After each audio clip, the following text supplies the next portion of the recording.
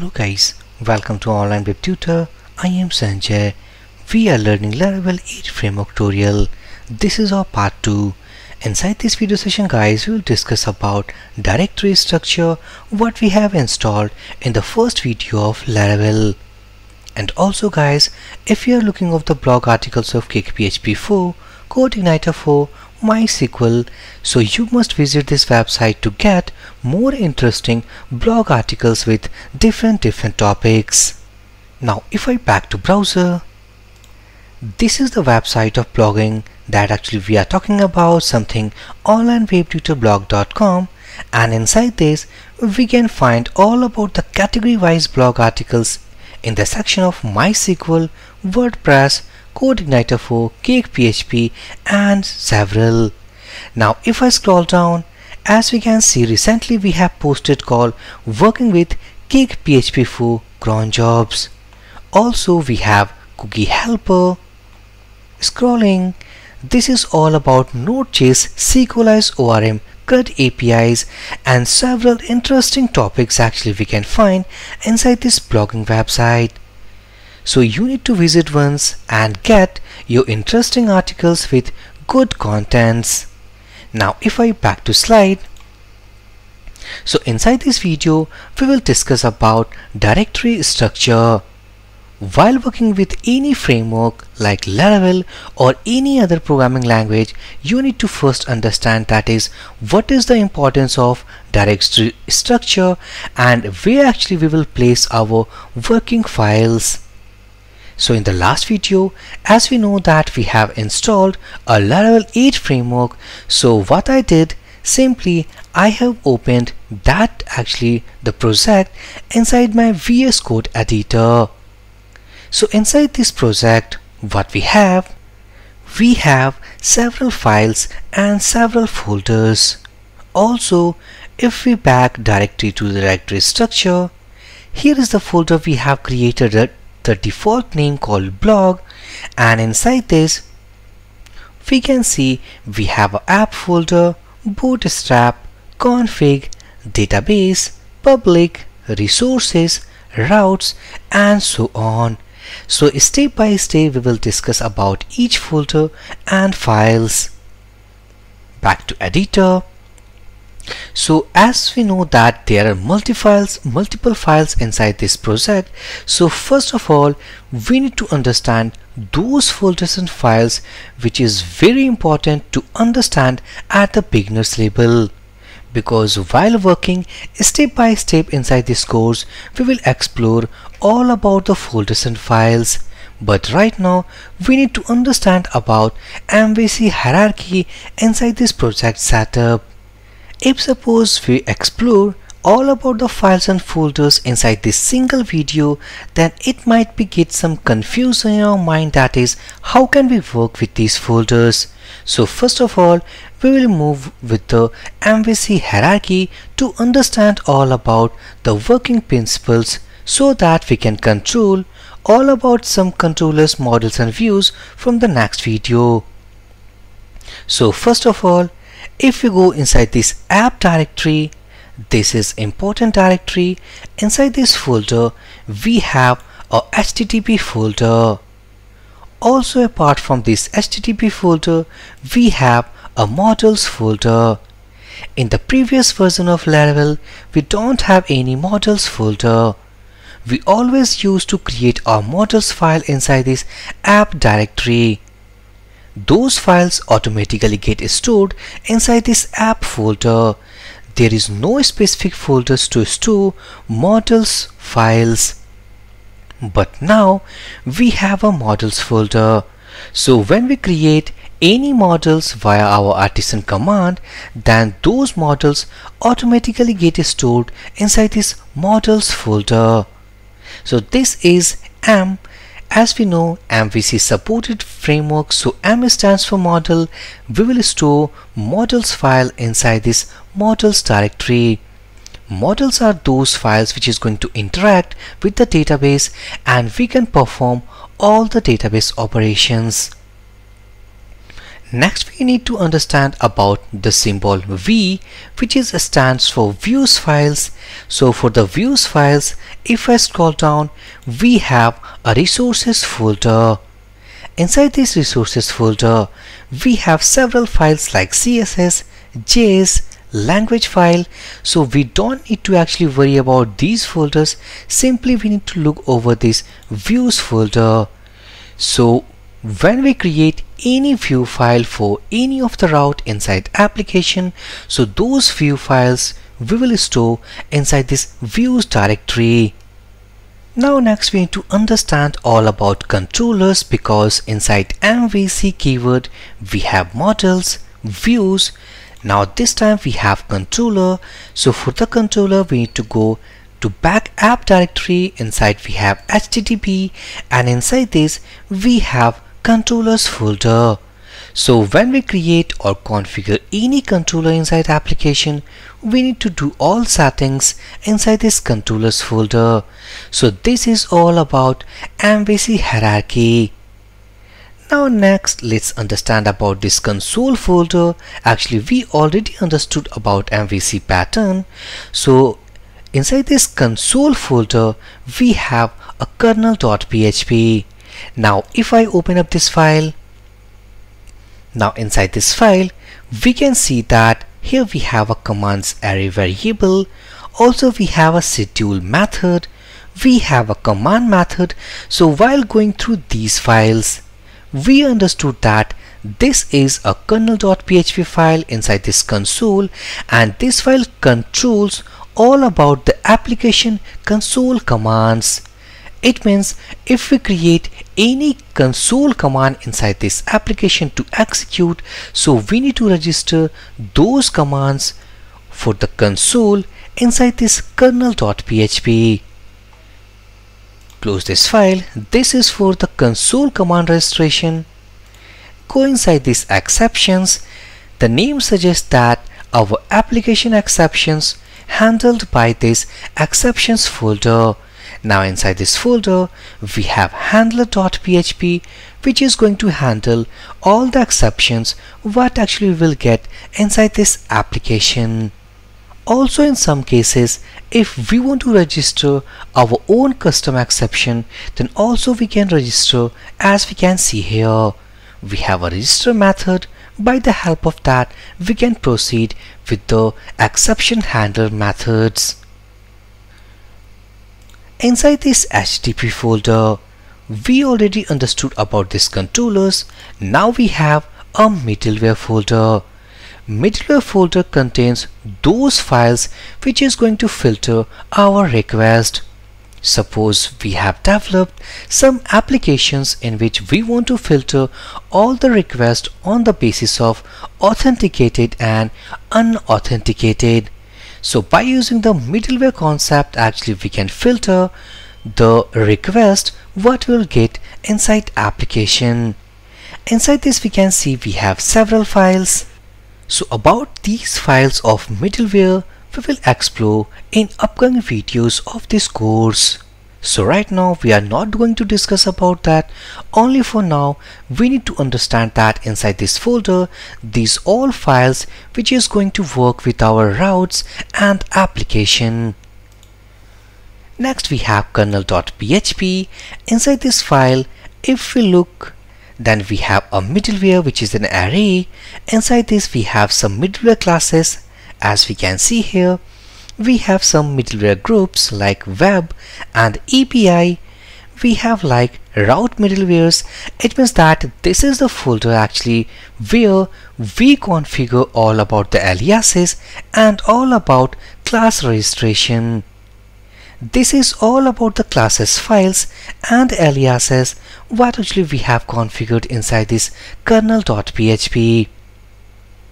If we want to create some routes, and on those routes if we want to restrict or make actually any type of filter, then these aliases are very helpful to actually implement all about our request filters. Now next we have called the providers folders because modules already discussed. Next we have providers folder. Inside this providers folder we have several files.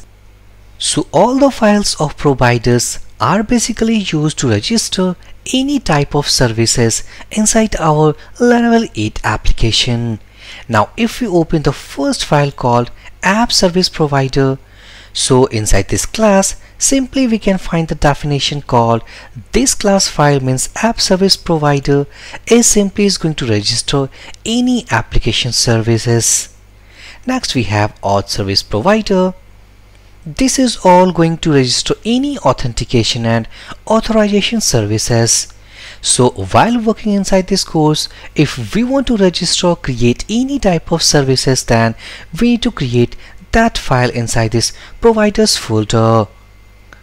We will create inside this course all about our custom providers, and we will see how can we work with services inside application. Now next we have called bootstrap. This is the folder is going to boot, means this is the not actually the CSS bootstrap folder. This is the bootstrap folder which is going to make our bootstrapping application. Inside this we have a cache folder. Cache folder is going to means contain all of the cache file, which is very helpful for the speed optimization.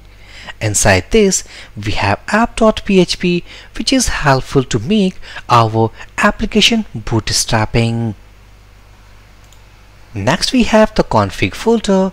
Name itself clears that all the configuration of this Laravel 8 application we will store inside this folder. So here we have called app.php, auth.php, broadcasting, cache and several. Inside this we have called session, mail.php, database.php. So this folder is going to contain all of the configuration files.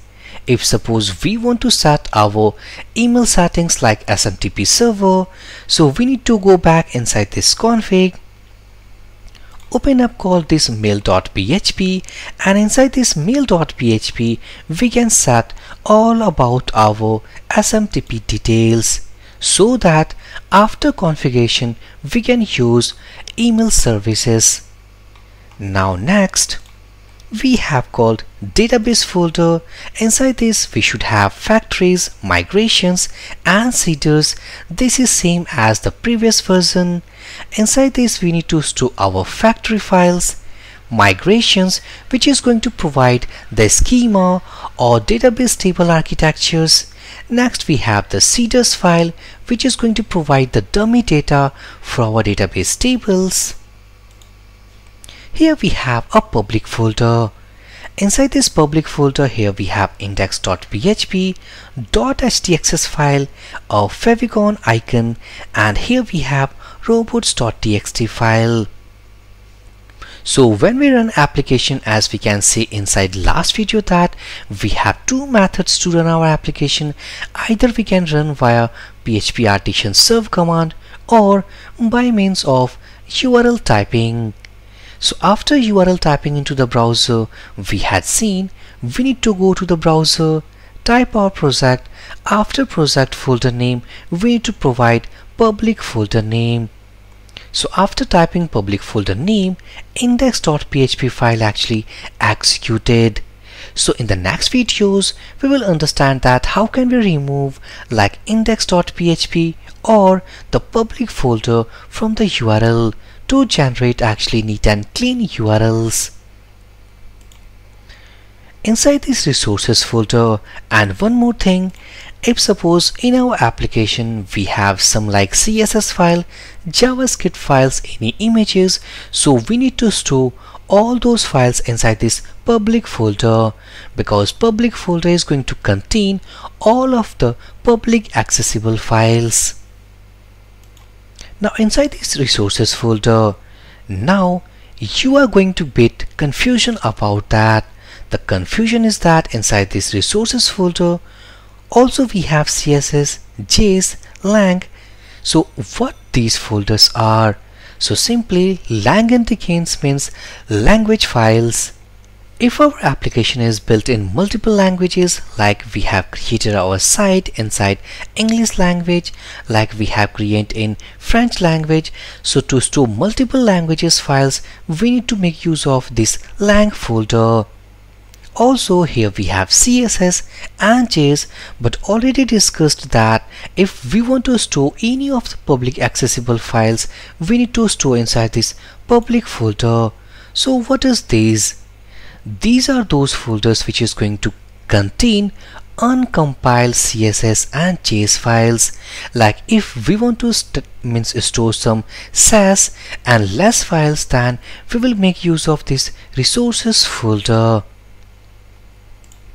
Now next we have routes folder. This is all about the configuration of routes of application. Like here we have called web.php, which is going to contain the routes of application of website. If we are building some APIs, so those APIs routes we will configure inside this api.php. And as we know that inside this console folder we need to create our console commands. So inside this routes folder here we have console.php. So inside this console.php we need to register our command what we have created inside this console folder.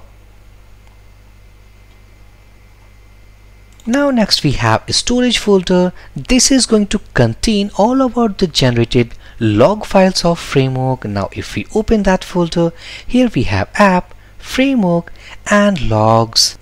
So this folder basically contains all about the compiled files what we will generate from this app folder, means app folder. Next we have all about this framework and our temporary log files.